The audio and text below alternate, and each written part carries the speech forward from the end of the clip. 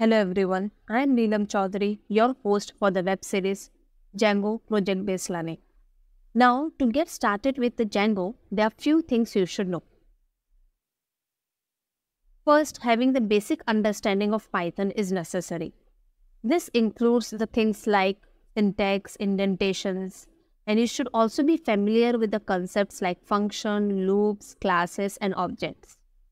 Now, when we talk about the web development, HTML, CSS, and JavaScripts are the basic building blocks of web development. You do not need to be expert in these languages, but having the basic understanding is very important.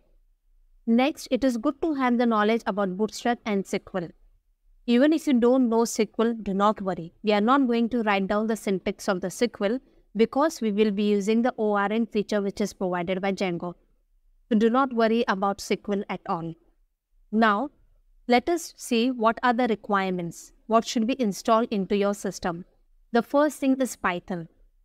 Next is Django.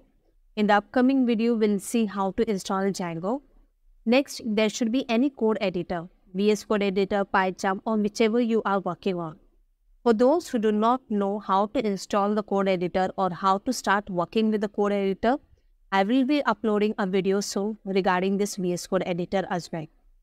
Lastly, you should have a web browser where you can view and interact with your Django projects. Any web browser will do.